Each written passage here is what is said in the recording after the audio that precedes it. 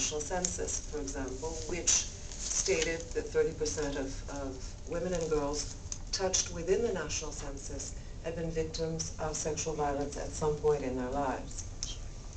We also know, and this is not specific to Haiti, that gender-based violence in all countries is underreported, right? So finally, what do we know? That any sexual and gender-based violence is unacceptable.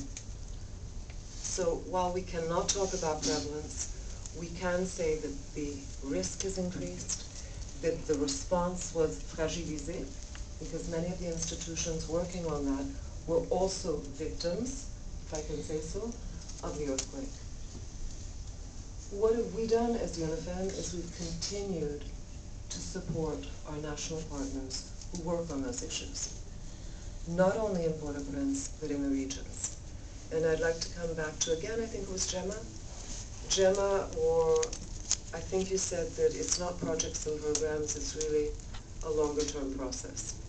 So we've continued to support these partners, one, to help them re-establish a capacity to respond within a referral system,